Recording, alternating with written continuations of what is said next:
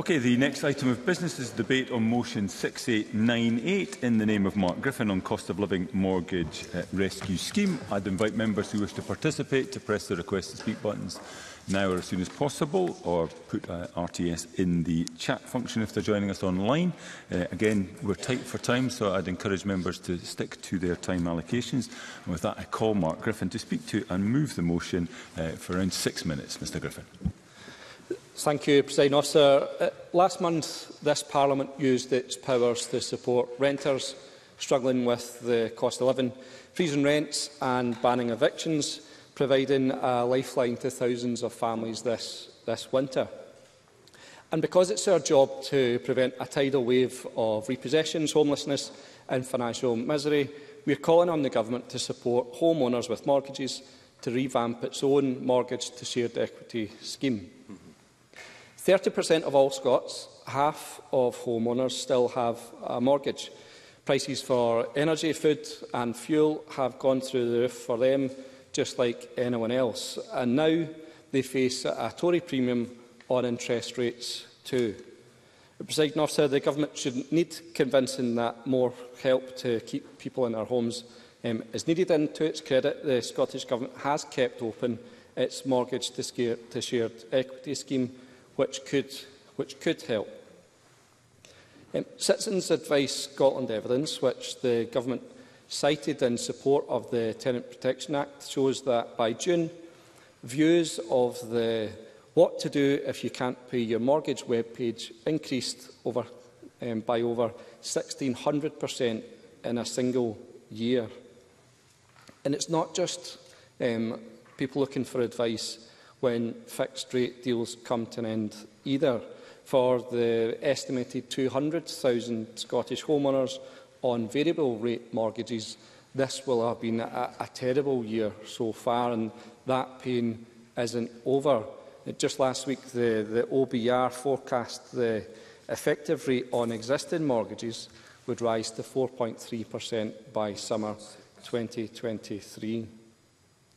Shelter and Crisis put the cost of rehoming a household at around £15,000, with the costs escalating for those with greater support needs. But the cost of families' livelihoods, the well-being, the mental health, the impact on children losing their homes are far greater, far longer lasting.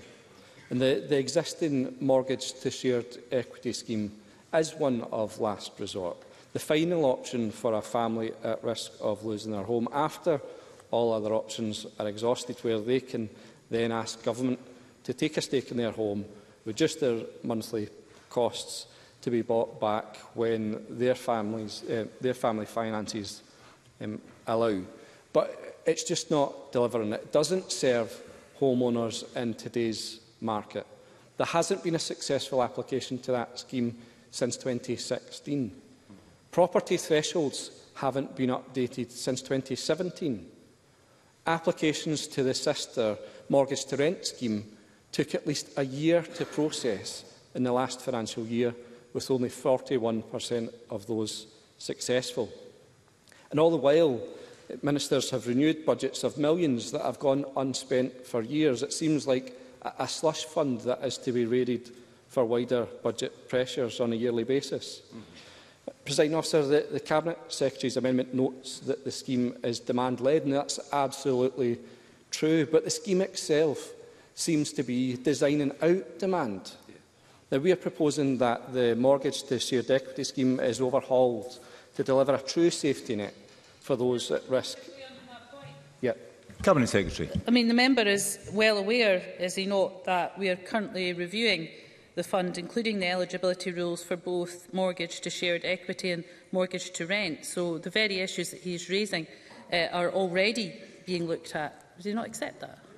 Mark Griffin.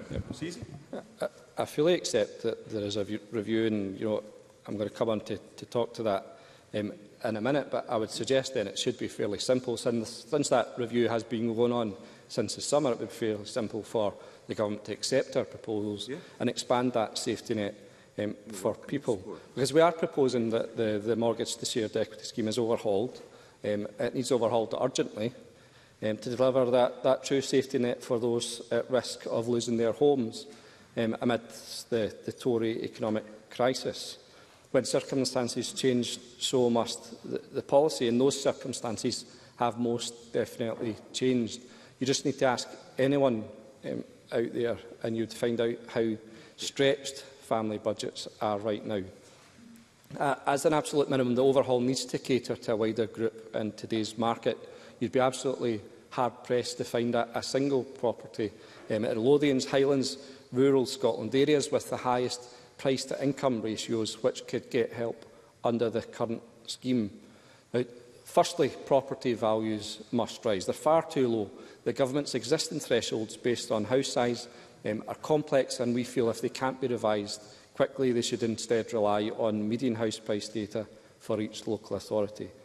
Secondly, existing equity requirements exclude far too many. The current 20% minimum would mean that just 58% of mortgages would be eligible.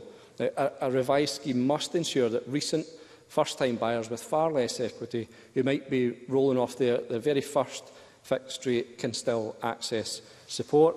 And thirdly, the scheme must be resourced to be responsive. Turnaround applications in 2 months, not years. People have already lost their home by that time. Yep. I don't know if... No, the member's just winding up, All right, Mr Griffin. Thanks, Presiding Officer. I do feel that the Cabinet Secretary in our amendment misjudges the level of financial trauma already taking place across Scotland. It's not just households with lowest incomes who are struggling. The system needs to be ready for people's financial hardship. We know that there is a review underway that's been ongoing for a number of months. I hope that the Government will set out the scope of that review, the deadline for implementing changes, and rule out a closure of the mortgage to shared equity scheme. The Tories absolutely need to fix the mess that they've made, but it's not enough for Government to just criticise from the sidelines. We need to use the powers that we have here in Scotland to help families keep their own homes, and I move the motion in my name. Thank you, Mr Griffin. I do apologise, as ever with these debates, we are tight for time, so you'll need to accommodate the interventions broadly within your speaking allocations. I call the Minister to speak to and move Amendment 6898.2. Mr Macpherson, for up to 5 minutes, please. Thank you, Presiding Officer. And of course, as Mark Griffin has alluded to, we are living through a cost of living crisis exacerbated by the impacts of UK Government decisions and policies including Brexit and the recent economic mismanagement through the summer, which are resulting in soaring inflation and interest rates, including on mortgages, which are affecting many homeowners. And it is in this context that we welcome today's constructive debate and that Labour have chosen to use their time for this. Our demand-led Homeowner Support Fund is the only such scheme in the UK. It provides support to low-income house owners who have fallen behind on their mortgages and face repossession.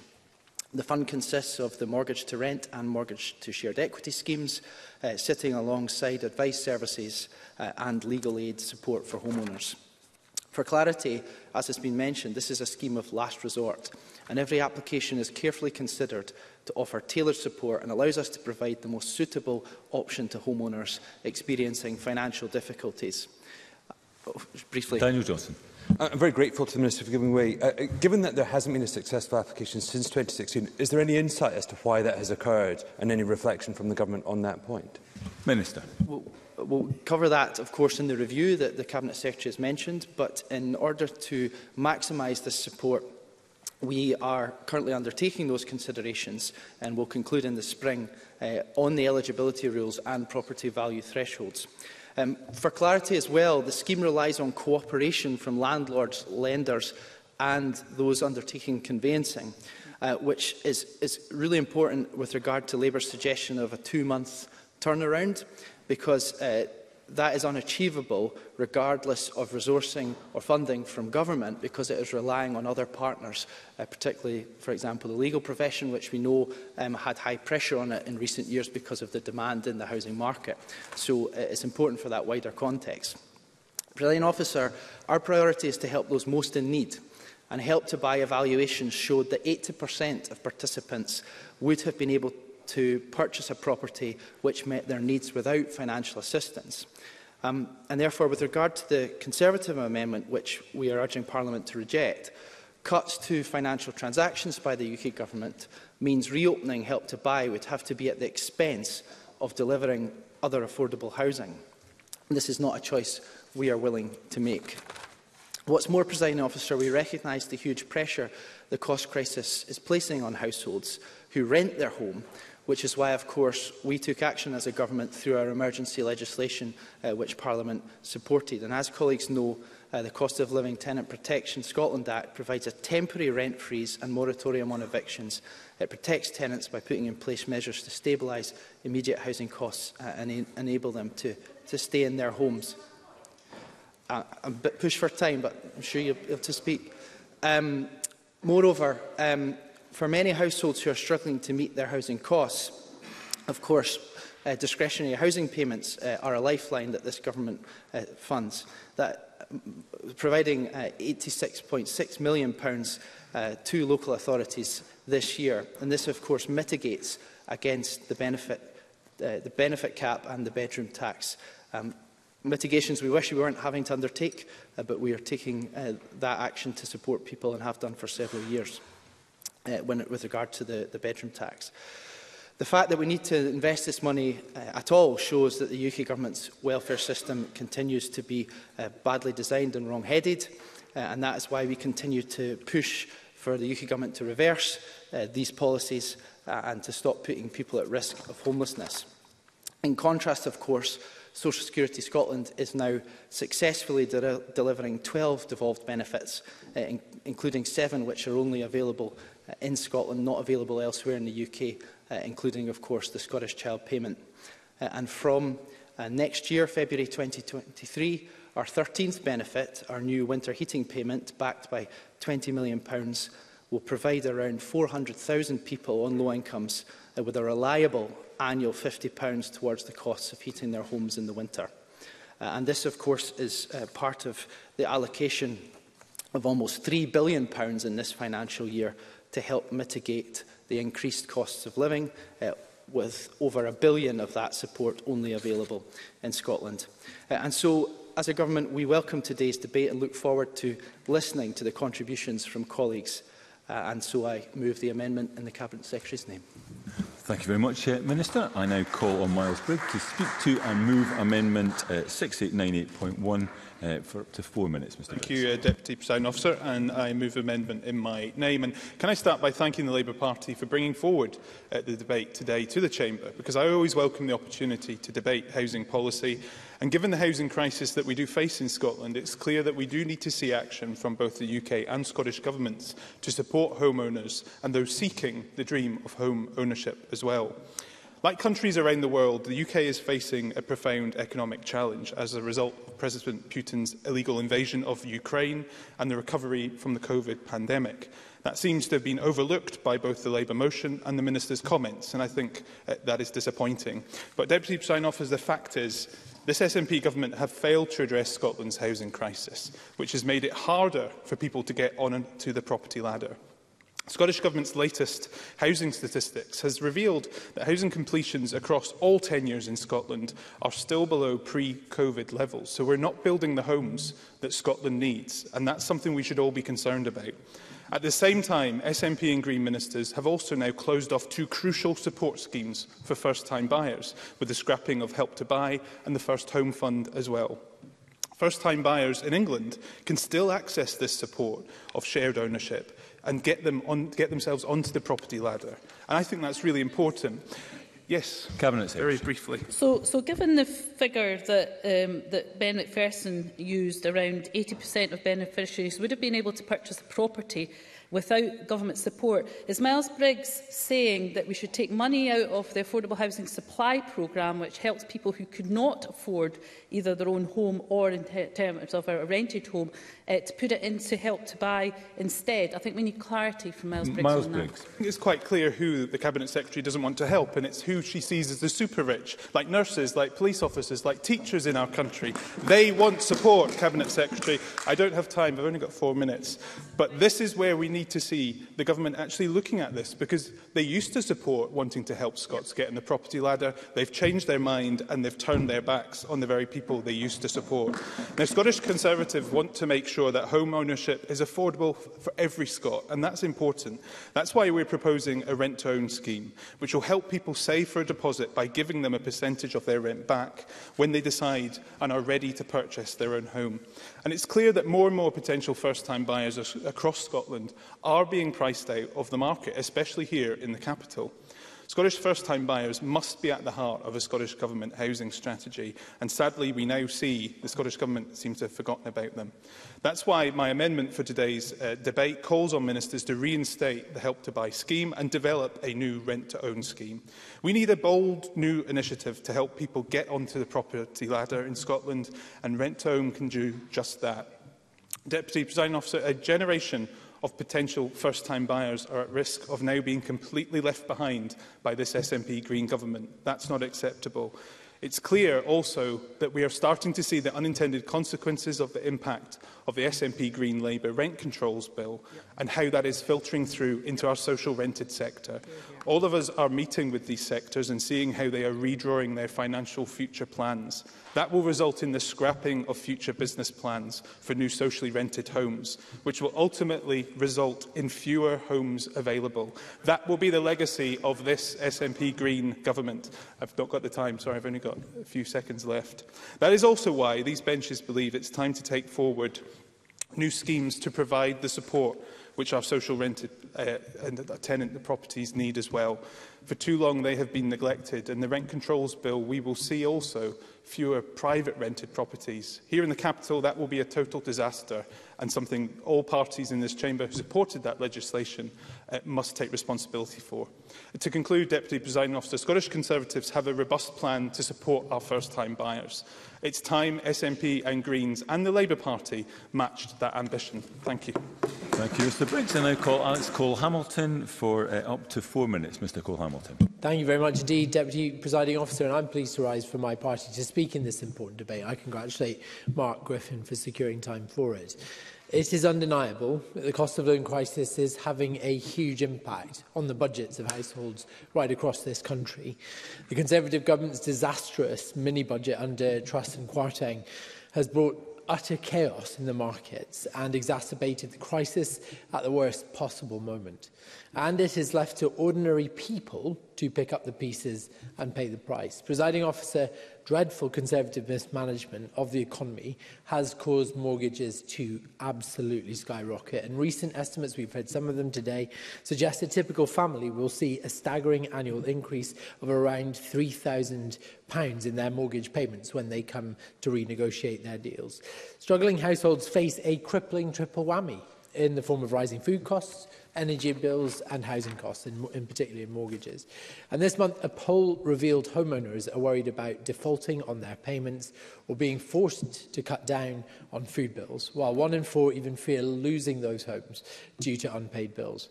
It is hard to overstate the toll that that sort of worry can have, and it must take.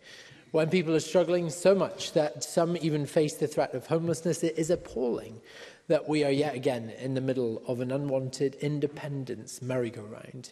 Instead of making sure vulnerable Scots make it through the winter with their homes and their health intact, this SNP and Green government is yet again wasting its energy and our time, our focus on more failed attempts and efforts to break up our United Kingdom. That is tedious, it is arrogant, it is morally indefensible. And the people of Scotland are trapped between Tory incompetence at Westminster and SNP Green disinterest at Holyrood. People need to know that they can heat their homes, feed their children, afford their bills. By extending the reach of Homeowner Support Fund to ensure it is fit to address inflation and the rise in interest rates, we can offer them some help.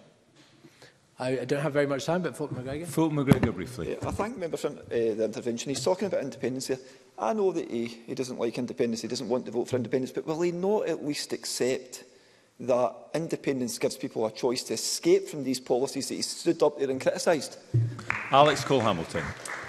I think this is the great snake oil that the SNP are trying to sell us, that this is somehow an antidote to all the problems we face. It would compound all of the misery and the economic cost to families, hard-working families across this country.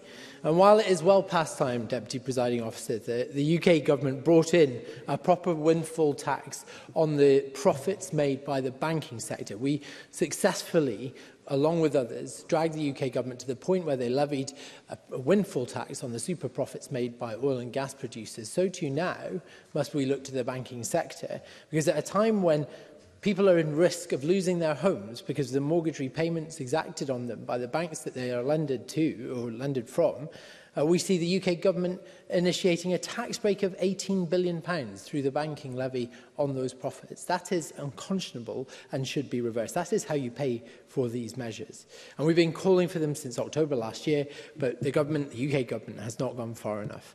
Instead of making sure banks pay their share, they are happy to impose years of painful stealth taxes on ordinary families. Presiding Officer, people deserve much better than this.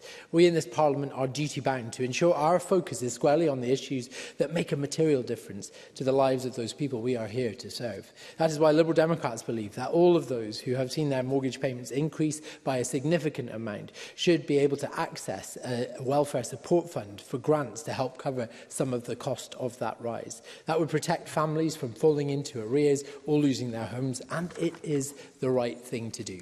Thank you. Thank you very much indeed, Mr Cole-Hamilton. We now move to the open debate. I call firstly Paul Sweeney, to be followed by Fulton McGregor for up to 4 minutes. Mr Sweeney. Thank you, Deputy Presiding Officer. We find ourselves again debating the cost of living crisis, and I'd like to thank my own front bench for bringing the topic back to the Chamber again today, because it is so critical to people across Scotland. It is the most important topic of conversation, bar none. It impacts on each and every one of our constituents, regardless of their financial circumstances, but there can be no doubt that the poorest and most vulnerable will be disproportionately affected.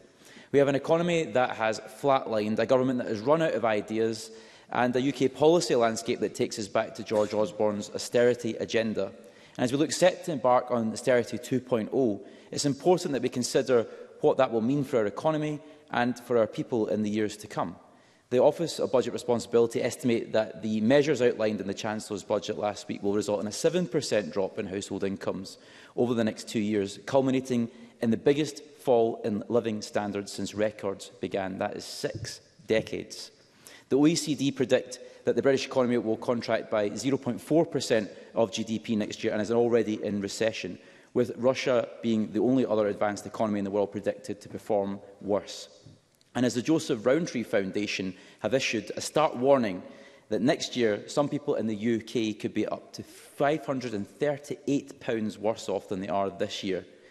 We have also seen warnings that we could be about to witness unemployment surpassing 500,000 by the end of 2024, with the economic and social consequences that will have for our communities.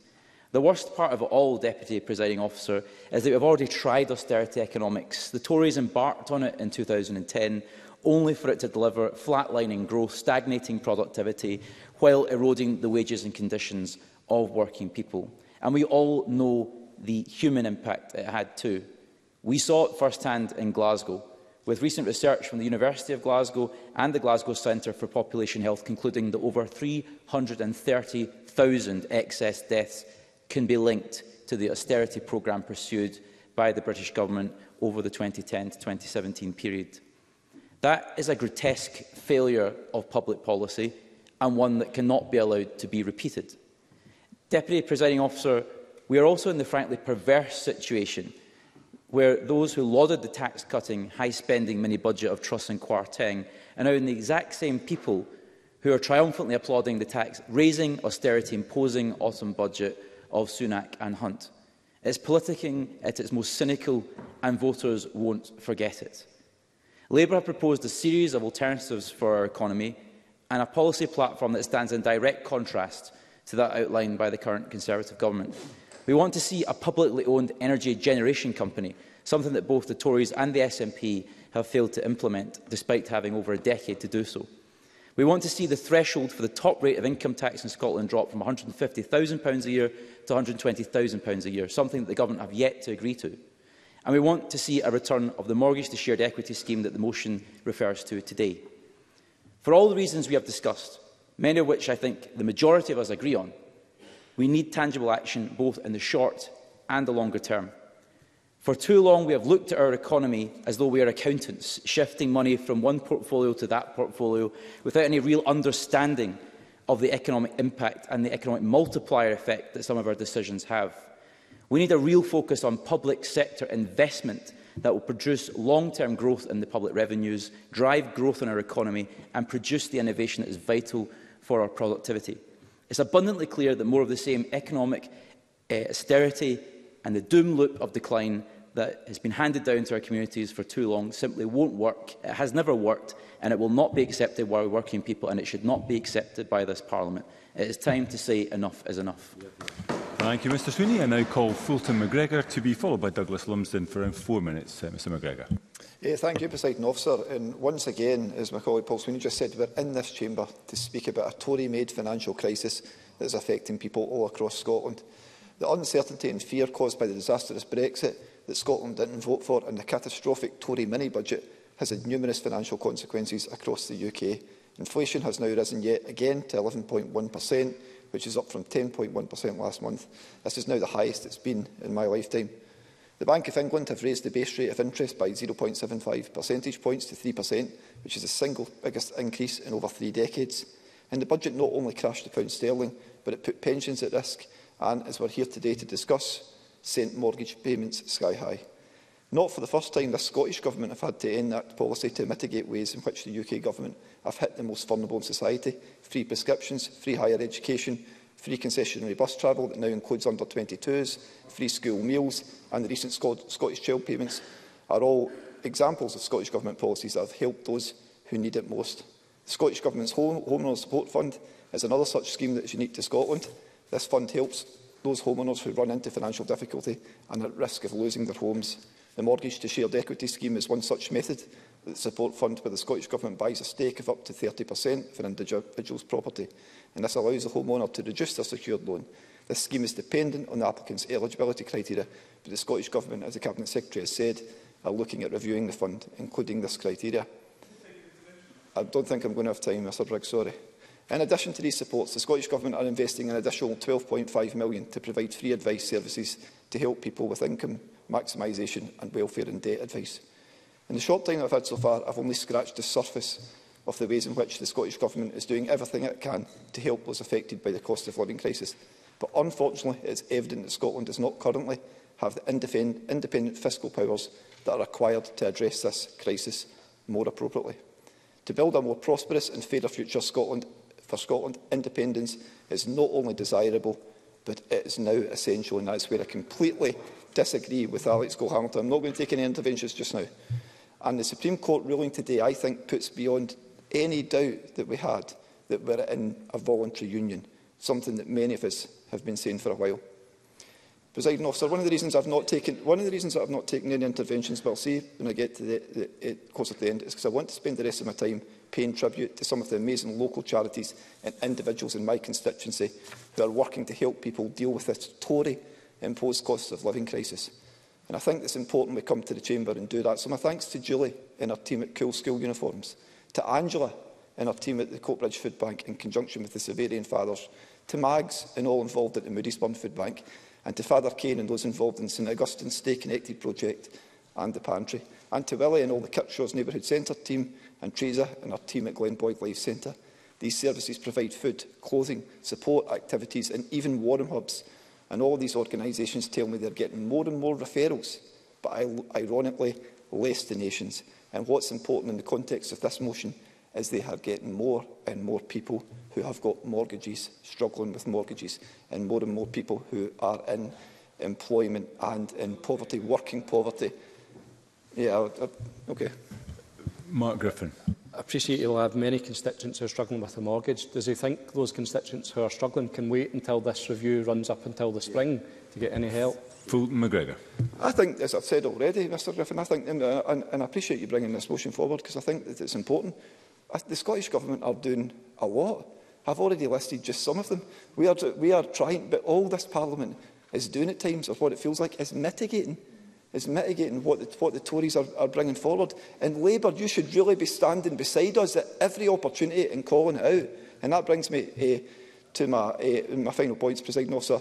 I just want to thank all of these organisations that I mentioned there, but they shouldn't need to do this. This Tory government are taking us all for granted, relying on this Scottish Government, councils and kind-hearted charities and individuals to pick up the mess that they have created. And I'll end exactly where my colleague before me did. Enough is enough. Thank you very much, Mr McGregor. I now call Douglas Lumsden to be followed by Mary McNair for up to 4 minutes. Mr Lumsden. Thank you, Presiding Officer. Once again, we come to this Parliament to discuss this vital issue. And it's right that we're spending a great deal of time on it, as this is the matter that's uppermost in the minds of our constituents moving into the winter. And I agree with much of the Labour motion today that something needs to be done.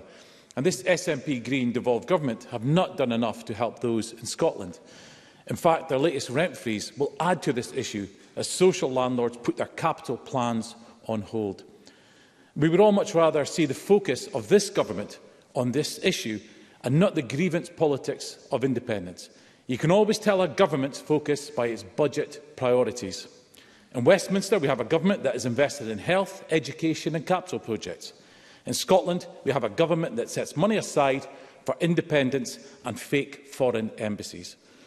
Our UK government is focused on protecting the most vulnerable, protecting services and ensuring that the tax burden is shared among us all, but borne by the most highest earners. And I welcome the measures in the autumn statement. I will have time later, Daniel. The key to helping mortgage payers in Scotland is to bring down inflation, to build growth and to ensure stability in our economy. And that is what Rishi Sunak and Jeremy Hunt are focused on. And that is what the autumn statement demonstrates. And inflation is rising across the world. The UK's latest inflation rate is 11.1%.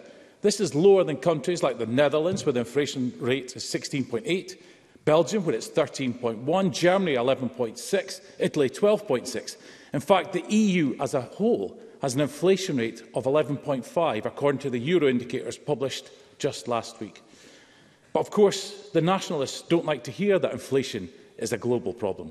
It suits their separatist agenda to tell people that it's a UK problem and only separation is the answer. I'll give way to Daniel now. Daniel Johnson, briefly. I'm very grateful for the member going, and he's right about the nationalists in the record, but he has to therefore acknowledge the consequences of gilts going up to 4.5%, what that has done for mortgage rates, as a direct result of Liz Truss's decisions, who I believe he supported in the leadership race for the Conservative Party. I accept part of that, Daniel, but what you have to admit is that interest rates and inflation rates are rising right across the world. So to try and lay the blame at the foot of Downing Street is just not on.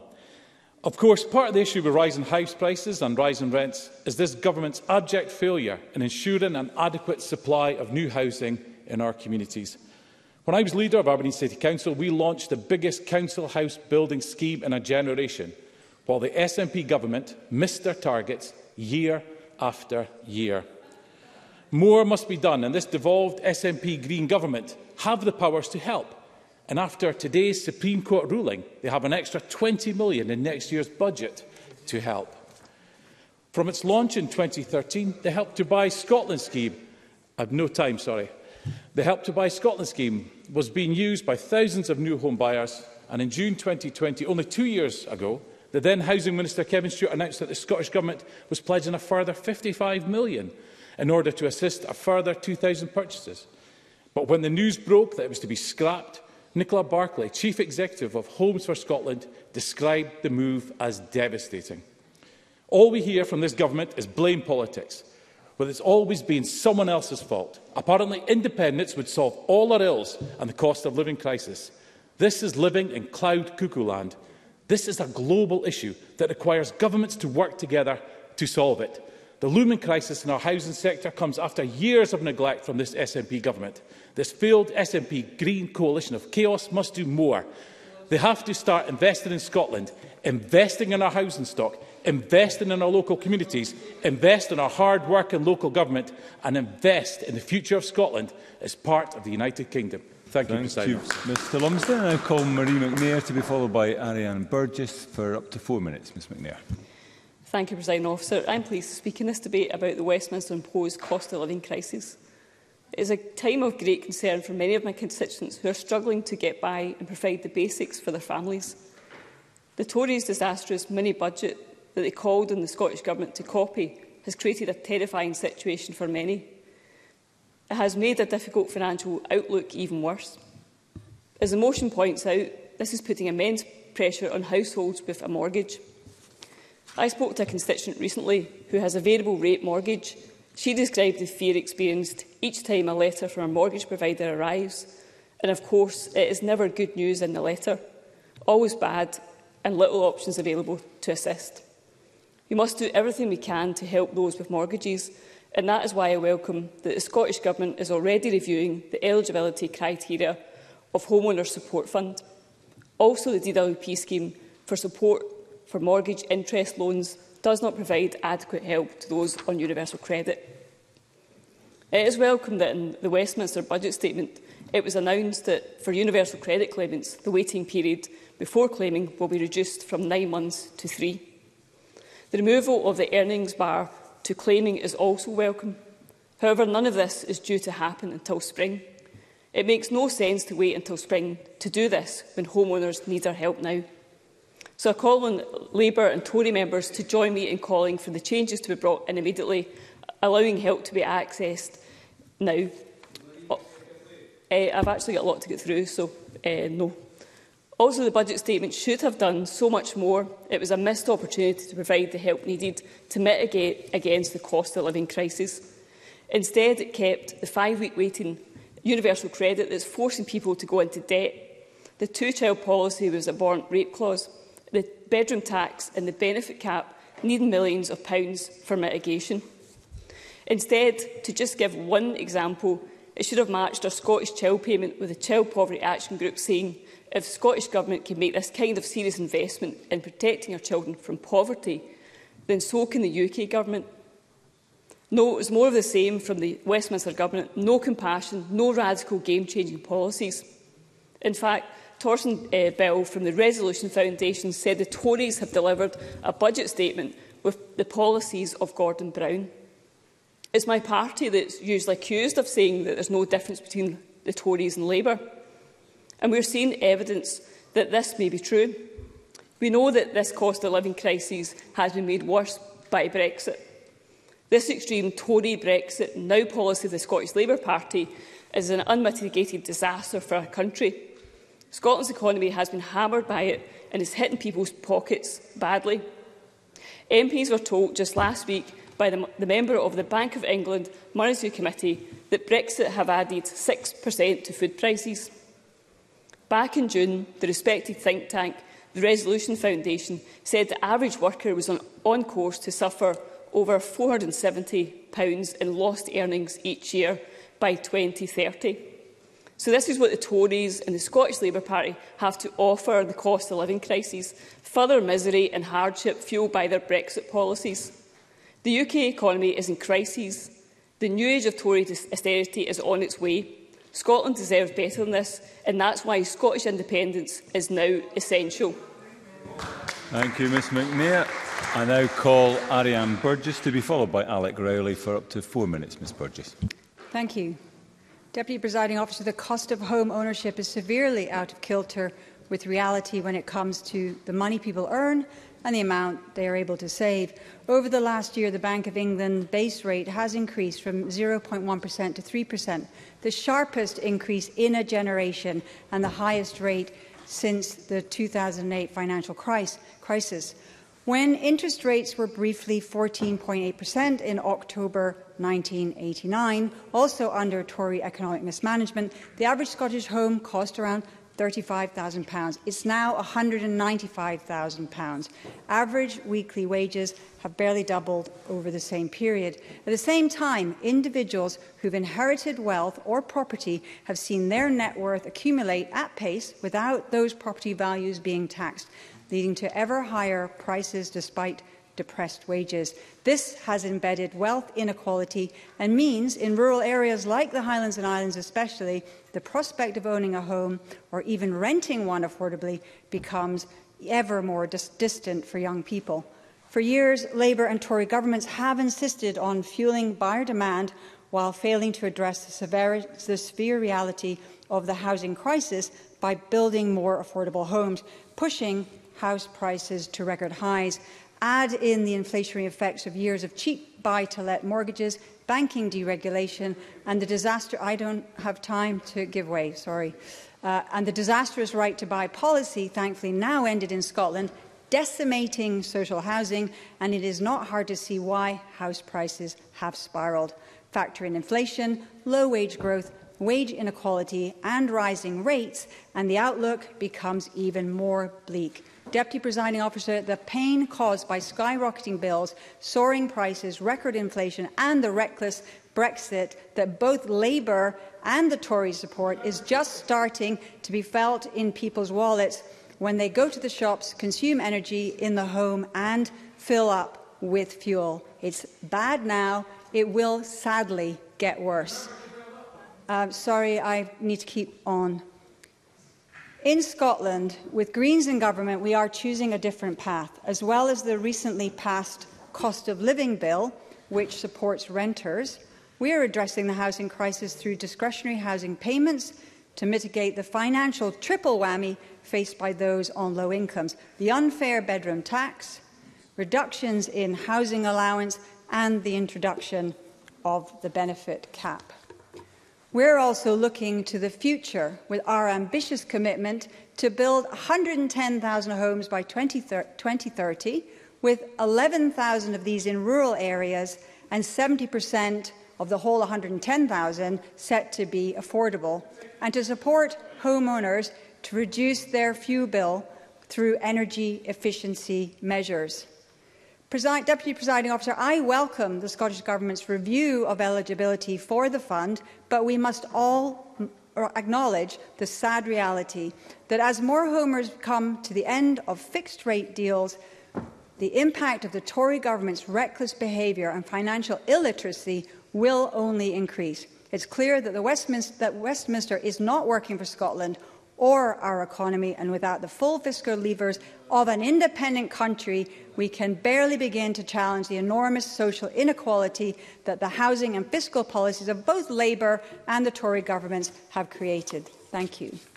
Thank you. I now call Alec Rowley to be followed by Alexander Stewart. Mr Rowley for up to 4 minutes. Presiding Officer, there's few misguided statements that I've heard in this debate today. I mean, Mary McNair attacks Labour, but she seems to forget that when Labour were in power, they lifted over 2.5 million children and pensioners out of poverty.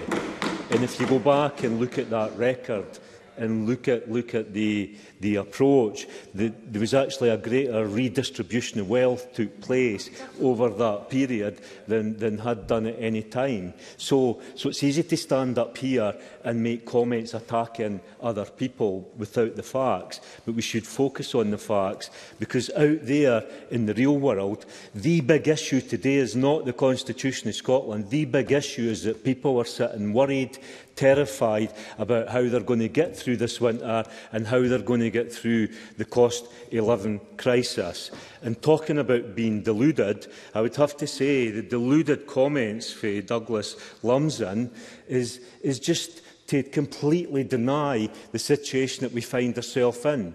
This crisis is created by the Tory party in Downing Street. You firstly crash the economy in terms of a budget that is clearly going to drive up interest rates, is driving up mortgages and is frightening people, and why Labour are saying we need action now, not in the future, but now. Shona Robinson says that we are conducting a review, and Ben McPherson refers to that as well. Well, that's great. I hope you will include other parties in that discussion.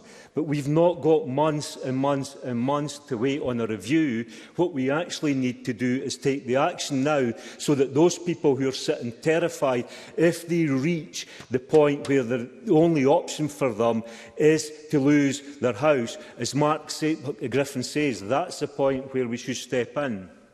Cabinet Secretary, briefly. I was just going to say to Alec Rowley that the review is ongoing. It's not It has already been underway. What I'm saying is it will be concluded in the spring, and it's important to get it right to make sure it's going to actually help that wider group of people that may need help over the coming months. Alec Rowley. I agree it's important to get it right, but I hope Cabinet Secretary you'll agree that there is a certain urgency to that. And to the Scottish Tories, if you really want to do something to stand up for the poorest in Scotland, reject Tory austerity, because we've not got over the last round of Tory austerity, and that also leads to and led to many of the problems that we have in Scotland. Yeah. He started his contribution looking for facts. So the UK government budget provides an extra £1.5 billion for Scotland's public services. Does he not acknowledge that's additional money for the services we all care about? Alec Rowley. The UK government is a direct result of the crash budget. Inflation has shot up, taking £180 billion immediately out of the Scottish budget. So we have that problem directly coming from failed Tory policy. But I would say that we're talking about housing here. I would have to say that we're not building enough houses.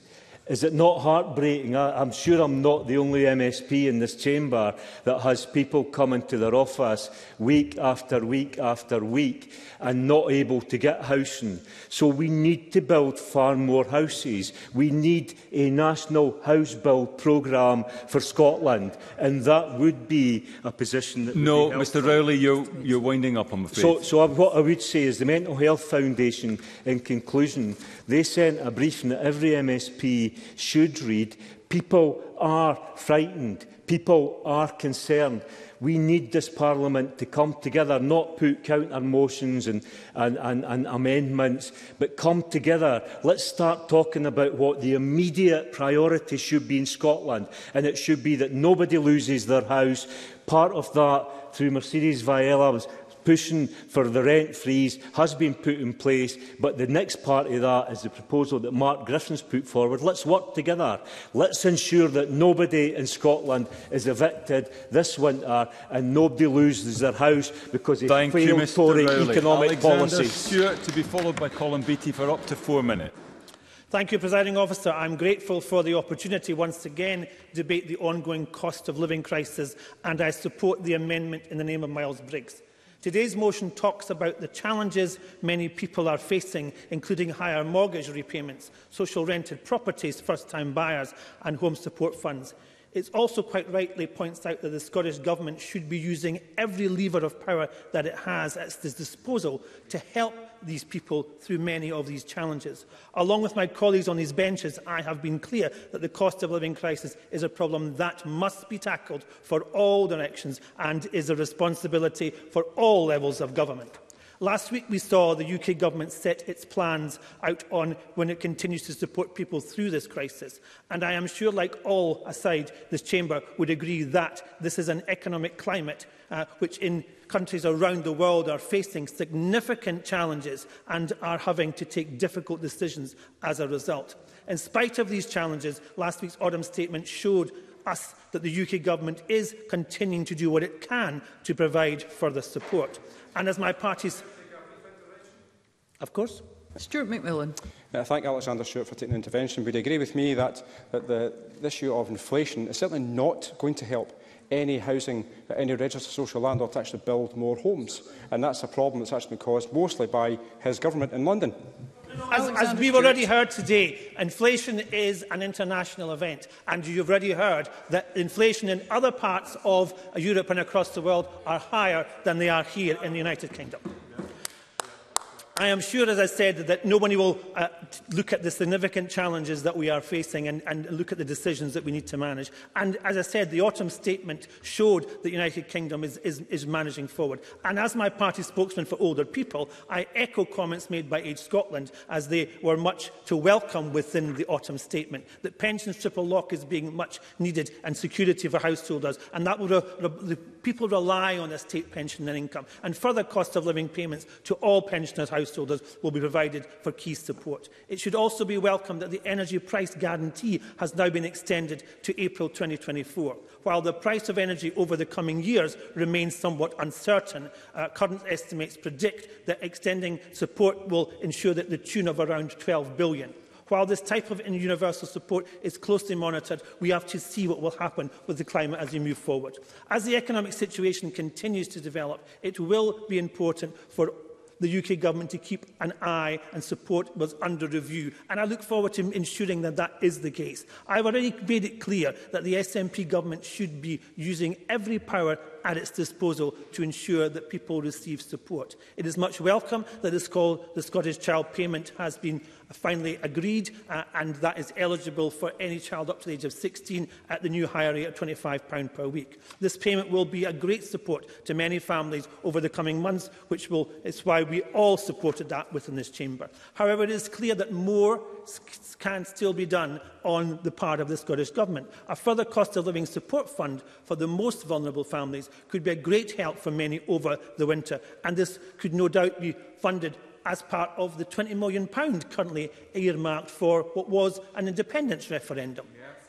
So, in conclusion, Presiding Officer, it is clear that the situation to this ongoing crisis will be one which sees both of Scotland's governments working together, and they need to work together to ensure that the Scottish Government has no shortage of powers to lean on, and as we've seen today, there is no shortage of ideas when it comes to ensuring that individuals are supported. People across Scotland expect these powers to be used to tackle the issues that really matter to them, and it is high time that their expectations became a reality. Thank you, Presiding Officer.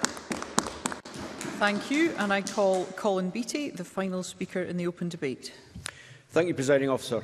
And I thank Mr Griffin for bringing this motion to Parliament. The issue is indeed an important one. But at the very beginning, let me say it seems a strange motion for the Labour Party to bring before the Scottish Parliament, which has no locus over mortgage interest rates, which are of course a reserved matter. And they can only offer a very limited support to home buyers within a severely constrained budget. But perhaps the Chamber would benefit from a quick refresh of the history of where this crisis really started.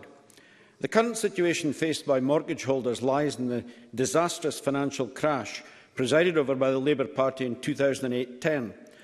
Gordon Brown, as a long-serving UK Chancellor of the Exchequer and later PM, followed a Tory-style laissez-faire attitude to the nation's finances and allowed unbridled greed and naked rapacity to run amok and unchecked. The result was inevitable, a financial crash which we, the taxpayers, bailed out at huge expense. In 2008, the national debt stood at £800 billion. By 2010, it had risen to £1.2 trillion. It now stands at £2.4 trillion. The Tories, of course, taking over from Labour, failed to focus on economic recovery. Since then, we've faced tough austerity measures, which many across the country have suffered from. However, let's be clear, the Tories have only built on the foundations Labour laid. Economic incompetence has been prevalent under both Labour and Tory governments to an extent which is breathtaking. And this is why we are here today. This is why households are being pushed into poverty with sky-high mortgage interest rates. This is why households are having to make the tough decisions between heating and eating this winter. To emphasise to the Chamber, Scotland does not have the full financial powers it needs, but it is still doing more than any government in the four nations of the UK to offer the best support to low-income households, and offers the only scheme of its kind in the UK, the Homeowners Support Fund, to support those who face difficulties paying their mortgage or face repossession. And I welcome the Scottish Government reviewing the fund, including the eligibility rules, in the light of the cost of living crisis. Just recently, the Scottish Government again led the way, increasing the Scottish Child Payment, only available in Scotland, increasing the payment to £25 per week for eligible households. Anti-poverty campaigners described this as a watershed moment for tackling poverty in Scotland and stated that the rest of the UK should take notice. Unfortunately, it appears the Chancellor chose to ignore these calls in his autumn statement, and this shows a clear choice not to help the most vulnerable households, which is an incredibly cruel decision. The Scottish Government has committed almost £3 billion this financial year to mitigate the burden of the cost of living crises on household budgets. These measures have been taken at the same time as maintaining free prescriptions, free school meals and free concessionary bus travel, which this year was extended to under-22s. Households in Scotland benefit from the most generous social contract in any part of the UK. To conclude, Presiding Officer, Scotland should not have to suffer because of the damaging choices both Labour and Tory governments have made over too many years. Only with full fiscal powers can the Scottish Government tackle this cost of living crisis fully. I think it's clear now more than ever Scottish independence is the only viable option to ensure we put a complete end to the destructive path this Tory Government is leading us down, ably assisted by their Labour Party acolytes. Thank you. Thank you. We now move to closing speeches, and I call on Liz Smith. Thank you, Presiding Officer. Can I thank Labour for bringing this debate to the Chamber, as I believe that the public really does want us as a Parliament to concentrate on the issues that matter most to them. And the cost of living is undoubtedly the biggest priority, as was set out in the research from the David Hume Institute published yesterday. And I say that in the middle of a two-week period of parliamentary business, which, Presiding Officer, I understand there have been concerns expressed on all sides about the lack of government statements on crucial issues like the teachers' strike, about ambulance staff, about the two-tier NHS dental provision, and on a day, obviously, where the focus has been yet again on the Constitution. So even if we have vastly different political views from the Labour Party, we do support them in bringing this issue to the Chamber.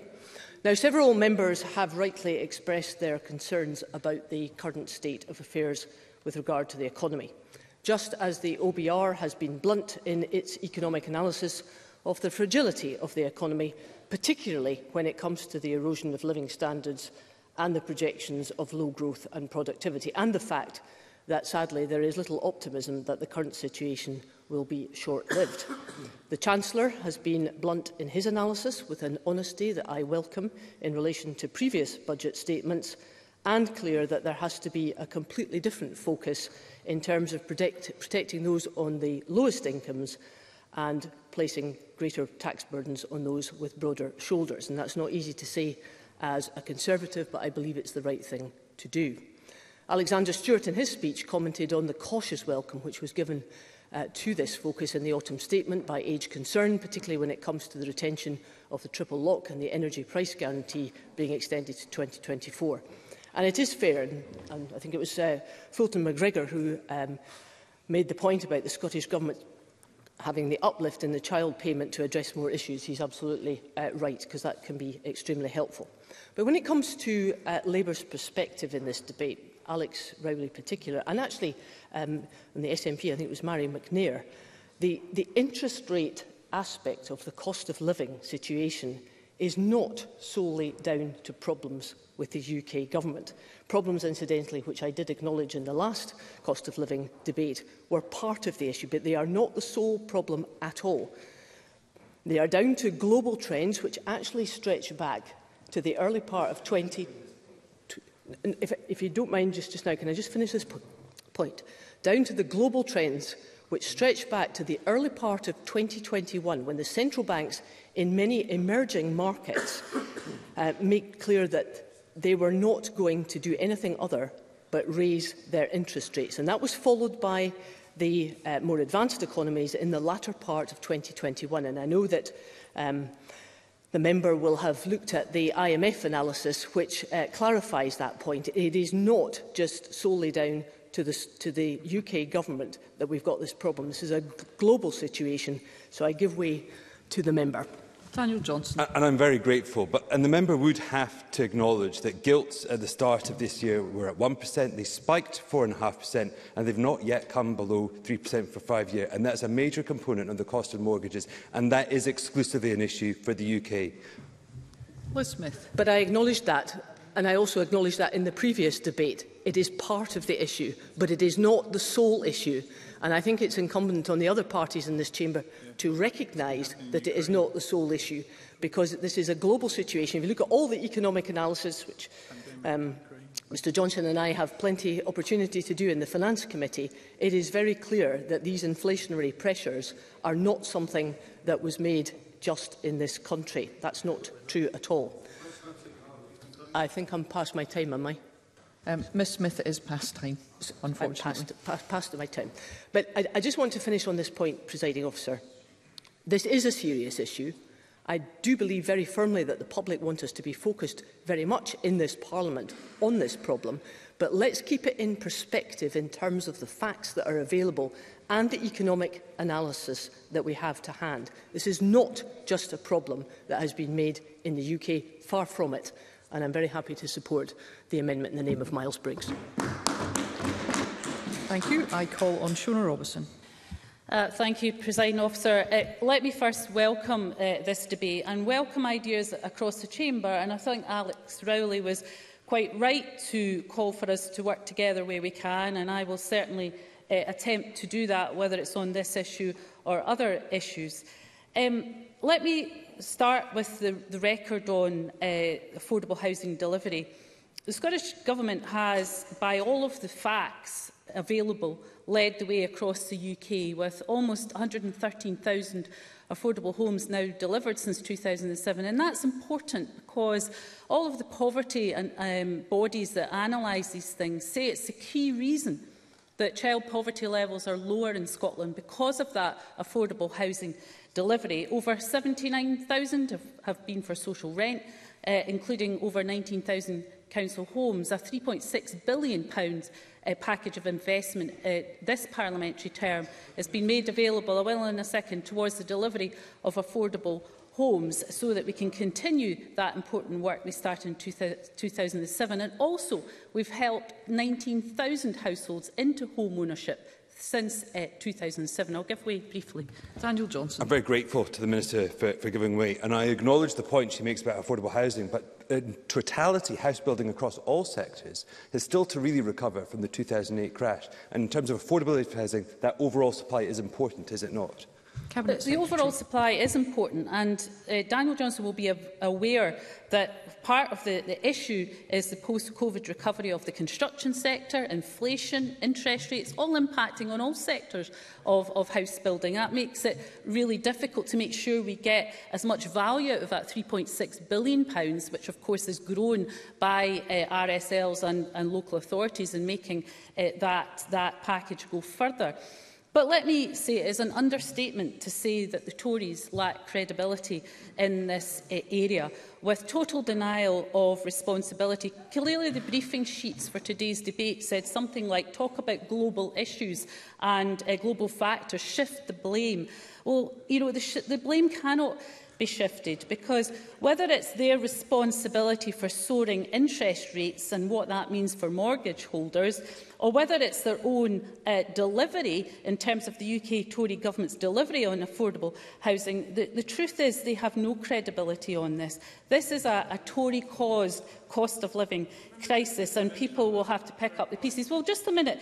I'll let you in once I've outlined what the Miles Briggs' government has been delivering on affordable homes, because for the last 4 years, Scotland has seen 62% more affordable homes delivered per head of population than in England, where the Tories are in power. 9 times as many social rented homes delivered per head of population, and that has led to some terrible cases being raised recently about appalling housing conditions in England. If Miles Briggs wants to explain why that is compared to the record of delivery here, then I'll let him in on that point. On appalling housing standards, I think the Cabinet Secretary should start looking in the mirror. Here in the capital, we have the record number of children living in temporary accommodation on her watch. She should hang her head in shame for that alone. But let me tell you what's happening in UK government, because we've seen £1.5 billion in additional money for public services. We protected the triple lock. We're increasing benefits in line with inflation. We're raising the national living wage to £10.42 per hour, capping energy bills to 2024. That is a record to be proud of. I think the Cabinet Secretary should start thinking about her own responsibilities. Briefly, in closing, the UK Tory government Government has an appalling record on affordable housing delivery, and Miles Briggs knows it. And as for investment, inflation has ripped £1.7 billion worth of investment out of this Scottish Government's budget availability. And Miles Briggs talks about investment in affordable housing and temporary accommodation, but he wants to then take money out of the affordable housing supply programme and put it into helping the better off purchase their homes. And he needs to explain how he can explain to people in this city why he wants to do that. You must conclude, Cabinet Secretary. I'm sorry, the Cabinet Secretary must conclude now. Thank you. So, Thank you. I'm sorry, we're well over time. We must conclude. Okay, in conclusion, this cost crisis is impacting on everyone. Cabinet Secretary, I must ask you to conclude. Is something we will review, and we will be happy to work with others in doing that. Thank you, and I call on Daniel Johnson to wind up. Thank you very much, Presiding Officer. At the beginning of this debate, I was reflecting with my colleague, Mark Griffin, that this was a somewhat more tempered debate than the previous one, but it clearly livened up towards the end, and rightly so, because there is no more important issue than housing. So much of what we do in here actually ultimately hinges on access to affordable housing.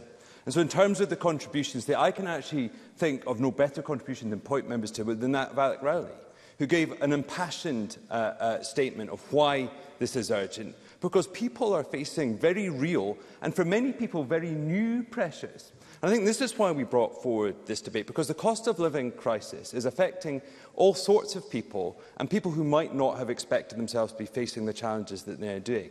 I have to say that includes us. I mean, I have to say that I returned home yesterday to look at my smart meter at horror, to see that it was registering at £12 was my total utility charges for the second day running because of the effect of the weather. How many? And I can afford that. It's not pleasant. It's not something I look forward to, but I can. But that replicated all over this country. And what does that mean in terms of people keeping a roof over their head? And what we have is an opportunity here, a policy sitting on the books, ready-made, that can help people and is right now doing nothing. As Mark Griffin pointed out, the mortgage to equity scheme has not had a successful application since 2016. So I appreciate the government and their constructive comments, both from Ben McPherson and from Shona Robertson, about this as a proposition. But I ask them to act with more urgency. And I say that for this simple reason. Over the next 2 quarters, we will see approximately, based on Bank of England data, 60,000 Scots see their 2-year fixes come to an end and have to remortgage. 60,000 people suddenly facing the reality of increased utility bills and increased mortgage bills. And so we need that help urgently. For those people, they may not be able to wait until the spring. So absolutely, we need a review. But the review has been going on since the summer. We could make changes right now that might be able to help those same people, and that is what we are asking here today. But I do have to say to the Conservatives, and while I appreciate the candour of some of the comments, they really do need to face a reality check. Listening to some of the members here banging on about inflation, yes, there are global issues around inflation, but let's, as Alec Rowley asked us, look at the facts. Gilt spiked by the largest single daily increase in yields for 5-year gilts that they had since Black Wednesday. Those costs of borrowing directly impact the ability for mortgage providers to provide products. That is why we saw almost 1,000 mortgages get taken off the market on the day of the mini-budget. And so we've heard a lot about the autumn statement. We've not heard so much over there about the mini-budget. And I think a little bit of contrition from the Tory benches would go a long way, because there are some things that I would like to hold up and praise them for. I think Miles Briggs was absolutely right to talk about total housing supply. We have frankly struggled to achieve the levels that we were achieving consistently in Scotland of around 28,000 completions per year prior to the financial crash. And we quite simply have never achieved that since. And we saw some actually encouragement pre-COVID, but those issues around housing supply pre-existed COVID, and we have to look at the totality of supply. I'd happily give way to Miles Briggs. I thank the member for taking this intervention. He, like me, will be speaking to housing associations across the region we represent. Due to the rent controls bill, they are now looking at their investment portfolios and taking affordable housing projects out of future capital projects. That will be fewer homes for our constituents. Does he not acknowledge that is a mistake? Daniel Johnson. It was vital that we had urgent action to protect rents, to protect those facing the affordability crisis who are renting their housing. Now, absolutely, we will need to look at the spring, because it's important. I think I've acknowledged the point. But we need to take both urgent action but also have the long-term solutions in place as well. And I would say do I need to wind up, Presiding Officer? Half a minute left. Yes. So I would say to some of the mentions, I think Fulton McGregor was absolutely right to raise those local charities in his constituency, because I've had those same conversations, whether it's with food banks or even local football clubs who are seeking to provide the direct financial advice because they recognise that people need it, and quite often people who have not had to seek that advice before. So it is urgent. But can I gently say to the SNP members, offering independence as a solution, what would happen? Mortgages held in sterling with a new currency facing an immediate devaluation, which their own advisers are saying is a very real risk. How does that help with the affordability of mortgages? So we need realistic propositions, not fantasy ones, and we need action now, not in the spring. Thank you very much, Presiding Officer. Thank you. That concludes the debate on cost of living mortgage rescue scheme. It's now time to move on to the next item of business.